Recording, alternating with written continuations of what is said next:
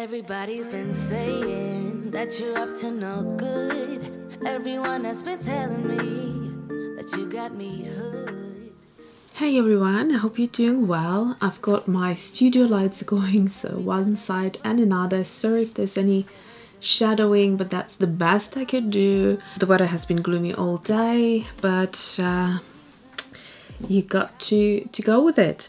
So I will catch you up what has happened here if you haven't seen the previous video.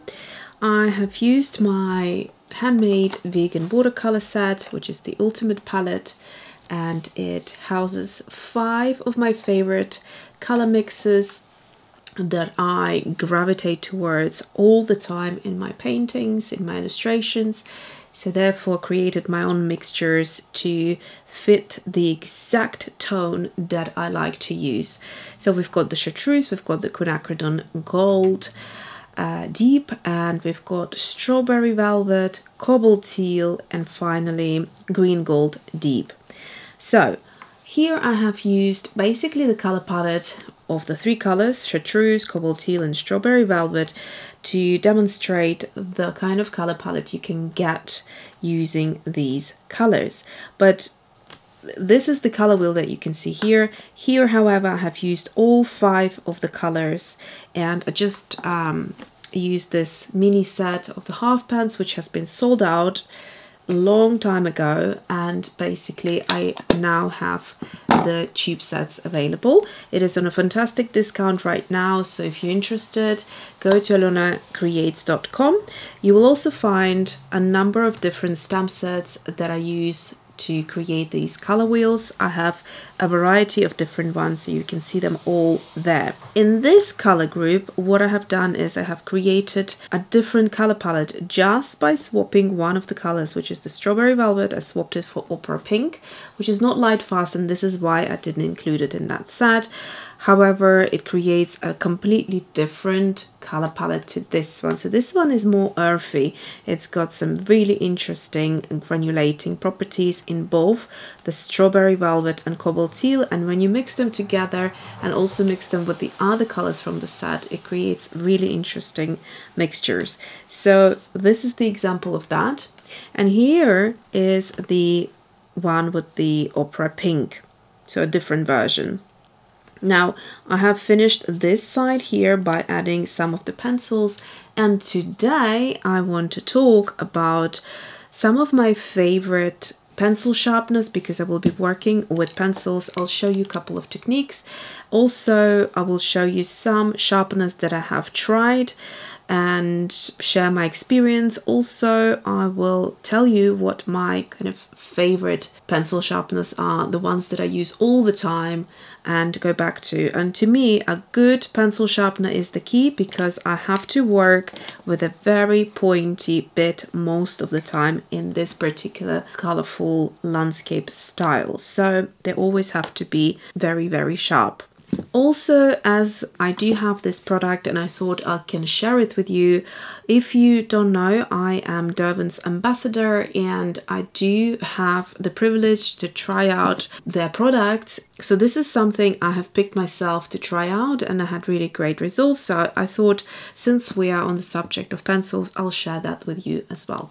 Okay, so I hope you're cozy. I hope you have like a little cup of warm tea going, or something like a hot chocolate, whatever you enjoy drinking, because this is supposed to be a really cozy video. So let's now look at pencils. So the pencils I like to use are a number of different ones. I have luminance, I have Holbein, and also have a whole pack of my Derwent Lightfast in here, as well as I have a very small collection of the polychromos, and actually they're fantastic for keeping a sharp point, so I should start using them more often.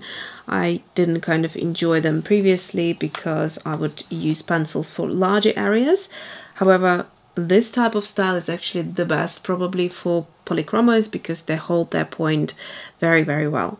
Okay, so what I have here is, after we have the first step done, which is the watercolor, the second step is adding some shadowing. So what I tend to do, I'll show you in a couple of these areas. I kind of match colors of my pencils to, for example, let's say I want to add some shadowing to this tree. So I will go through my pencils and find a couple of matching colors.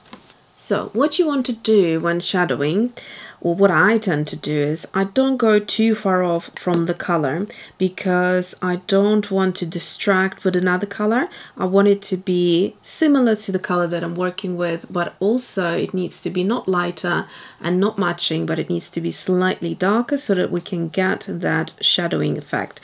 So the color I have here is Apricot by Derwent Lightfast, and now I need to bring it to a really sharp point. So I will show you the sharpener that is always on my desk. It is easy to get for me. I always have it there. It has a large compartment here to keep the shavings so that I don't need to empty it very often, and I can focus on just sharpening my pencil quickly and go back to my project. So this is the pencil sharpener that I do use a lot of the times. Have no problems. It works really well. It's very practical, and I just love the look of it as well. I think it's quite quirky. It has a little bit of a retro look, and it's actually a 100 years cum anniversary pencil sharpener. Great sharpener. And what I do then is I go into the line and just add it. Usually I have to be right above it, but I can't do it because you won't see what I'm doing otherwise. So I'll just talk you through, and I'll keep a distance, but just to let you know, this type of work I tend to be right over it so I can see exactly what I'm doing. I don't have a fantastic control over my wrist. It is quite easy for me to mess it up if I am not exactly over it. So what I'm going to do is, after creating that outline, I am now softening things and bringing them slightly more towards the middle, but not too far, because I want to maintain the watercolor effect, and the watercolor is the main medium of my art, but I do like the detail. So I'm also going to add it here in this corner because otherwise it's just a little bit too pale here. So I'm going to shadow a little bit of it here as well. So you can see we have added some dimension. When I'm using it lightly, I make sure it blends into nothing, and this is when I stop. So a very light touch when blending things.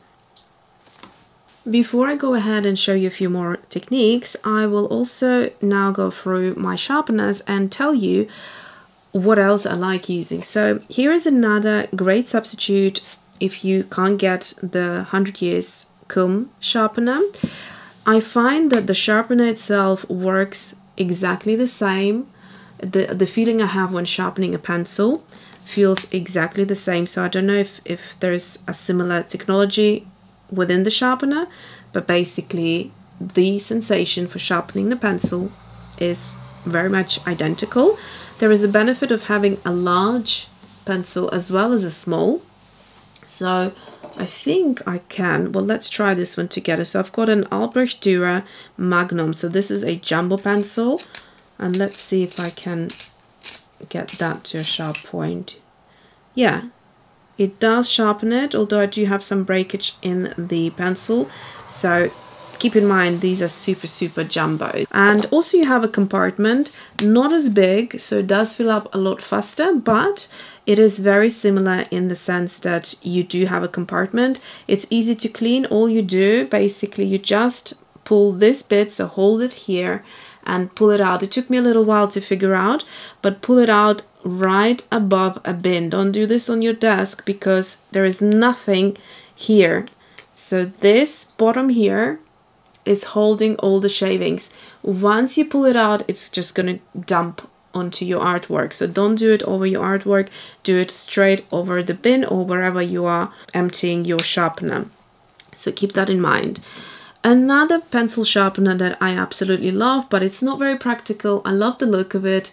It sharpens beautifully. I think it might be a cum as well. It's like a shaped like a brass bullet basically, but it doesn't have any compartment. So I kind of stopped using it for it, but it used to be my favorite for a while until I realized when I'm working, I don't like to kind of have shavings on my desk. Even if I use like a little compartment or something to empty it into, it just is a lot easier to use something that has already a compartment attached to the sharpener. Another pencil sharpener that I used to use, and I don't anymore because I don't think it's fantastic, is this one here. This is the Faber-Castell. You will see this pencil sharpener on like pretty much everywhere. It's quite common, and you clean it again. It has a compartment, you just pull it out and you clean it that way. The problem with it, as soon as you open up, bits fall onto your sketchbook if you do it like that, or onto your desk. So it's not a great design in my view,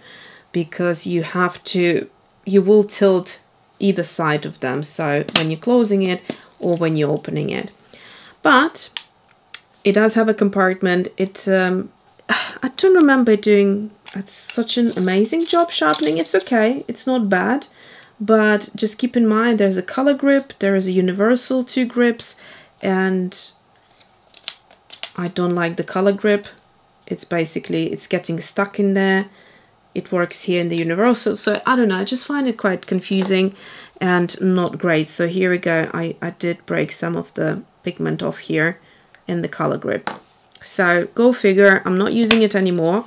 I think I might actually give it away to my son, so that would be fine for him. And my son is 7, so it'll be okay for a child to use, but I wouldn't recommend it if you are like if you want to take art seriously, basically. Another recent addition to my sharpeners, which I actually forgot about because I had it stored on my shelf and, you know, organizing things, I just kind of forgot about it, is this one here. So this is the Derwent, I forgot the name for it, but it's like automated. It has batteries in there, and it's got nice large compartment for the shavings. Okay, so I don't want to do it over my sketchbook again, but basically you kind of push one bit to one side or another side, and that's how you clean it. But again, don't want to do it right now. I don't remember having any problems with it, so it was fairly simple. So what you do is you push here, it says push. In fact, you just basically slide it towards that side and it opens up these holes for your pencils. One is a large one, one is a small one. Don't think I tried a large one. Let's do it together. Oh, it did a fantastic job. So it worked really well here on this jumbo pencil. And as you can see, it is really quite big. And the small one is just perfect for any pencil. So whatever I'm using, whether I'm using... The Caran d'Ache gets slightly stuck there, slightly thick. But although I think it's the same thickness as the Derwent, it might be marginally bigger, but obviously Derwents are fine. So what I do is just go in and out. It does such a fast job, so don't stick it there because you will lose a lot of pencil. Just go in and out. That's how I do it. And if it's not enough, then go in again and out again. It's so fast, so quick. And once I pulled this out a couple of days ago, I'm actually noticing all I want to use is just this sharpener, because it's even faster than this. All I do is I don't need to even pick it up. I'm just showing it to you. It's on my desk. So as I am drawing, I just stick it in there, out, and there we go. So the luminance get a little bit stuck in there, but it's not stuck completely, but you have to sort of yank it out, whereas with the Derwents is fine. The other ones that I showed you, so these two are fine with the luminance as well. So in case you're a luminance lover, then just to let you know, but I'm still using it with luminance. Just need to be aware that you just need to put a little bit of power into it. Now, another pencil sharpener that I will show you, because I have it, but I'm not really getting on with it. I was very excited about it, and I wanted to have one of those really kind of, you know, professional sharpeners. So this is the Superpoint manual, and basically it's by Derwent. It's nice and heavy, and it's got a huge compartment for shaving. So this is, you know, big, very, very big. So you just slide it in there. This is what it looks like from the front. It has a little handle here, And what you do is to insert your pencil. I don't know if you can see, but I'll tilt it that way. So you've got these blades there that keep your pencil really kind of strongly in place. So what you do is, again, push this one, hold both fingers and just push that one to the side. It opens it up, you slide in the pencil, and then you basically, you know, it stands on the table, you don't need to hold it obviously. And then I don't remember which side, but one of the sides you turn it and it shaves the pencil to this really, really beautiful point. So out of them two, I'm going for this one 100%, purely because these blades leave a mark on the pencil and I cannot stand that at all. I love my pencils to look beautiful. It drives me nuts to have like ridges on my pencil, and it does it more to Caran d'Ache. It does it less to the Derwent's Light Fast pencil because of the wood that they're using. I think it's harder than the luminance wood. However, it still does leave marks. And I even tried, because I liked how it sharpens the pencil, so I even tried to put some masking tape or something like washi tape over the area where it's going to touch. But even then, because they're so strong blades or whatever, but you know, the handles that keep the pencil in place, basically it even pushes through and makes a mark, although a softer mark, but still a mark on the wood, even regardless of using some sort of protection there. So go figure. And then obviously, you know, if you want to sharpen a pencil, adding a masking tape and then doing it manually and then removing the tape is just really time consuming. So for that reason, I'm not using it at all, which is a shame because I want to love it, but I just don't get on with it purely because of the marks it leaves. Everything else, if you don't mind marks, then absolutely beautiful sharpener, does a great job. However, this one uses batteries, but it's stunning. It's just beautiful. It also looks really nice on the desk. It's matte and just got a really kind of cool look to it. So I really enjoy it. I like the heaviness of it as well. Finally, what I want to mention to you is basically a nice eraser. This is also automatic. So if you like things to be automatic, I thought you might want also to know about this eraser. So this is a rechargeable eraser, so you don't need to use any batteries. It comes with a USB charger and it lasts a really long time. So here's a little button and you just literally push it and it starts rotating the eraser really fast and you can get great results. It comes with loads of refills, and then also you can, if you're working with like smaller areas like I'm doing here, keep in mind some pencils erase better than others. Even colored pencils, they do erase, but depends how hard you pushed, it depends how big the mark was, etc. But they do work. So here we have an adapter for the small eraser, and that's to go into really small areas. So you just push it in here like that, and you take this one out, push this one in, and use it as an eraser the same way. And when you finish it, just pull out the eraser slightly more. Don't wait until it kind of is completely flat, because then you will struggle to get it out of the plastic bit. So make sure there's enough for you to use to pull out slightly more until you finish it off, and then use another refill. Same thing goes for this one. So in fact, you see this is too short now. You don't want to make any marks on your paper from the metal, so I'm going to pull it out about this way, and now I have enough eraser. You do go through a lot of it if you need like a large area erased. However, if you're working with something as small as this, then it's a good eraser to work with. Okay, so let's show you a couple more techniques, and then I want to show you the different sharpeners. So what did I use? Did I use the comb before? I can't even remember. So let's use the Derwent automatic one. So what I'm going to do is I'm going to hold it here, in and out, that's it. And then I'm going to draw in the lines on the field like that. Nice and sharp and works beautifully. I'm also going to do that over here.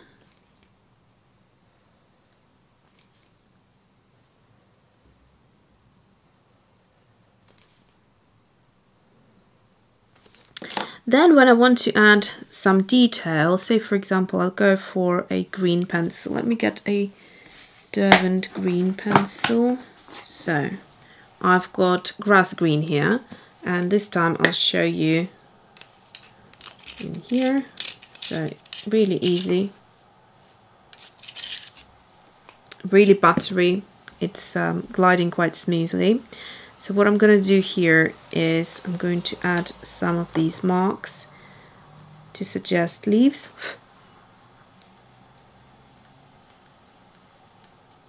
Again, I need it to be super sharp, super pointy, so that my marks are not too big.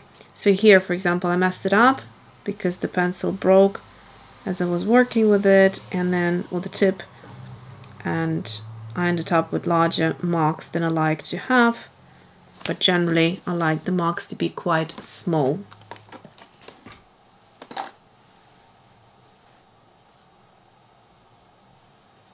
So hopefully you can see that way.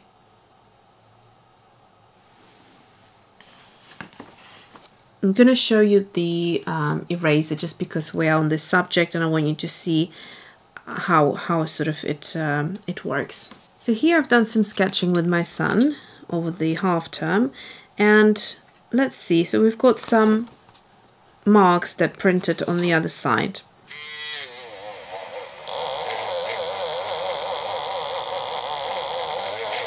So it completely took it off in this area.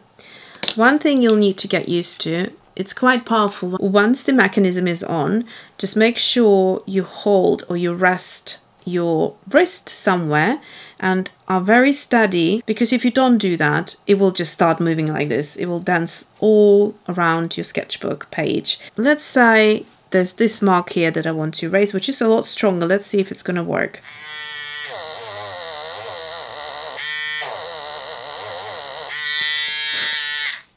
So there is an element of removing some of it, but not all of it. So again, it works different on different pencils, different colors, different brands. So it's something that you can definitely use.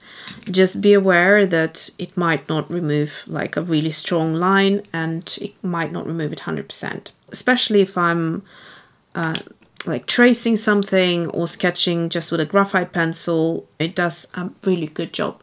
So I hope you found it useful. Thank you so much for watching, and I will see you next time.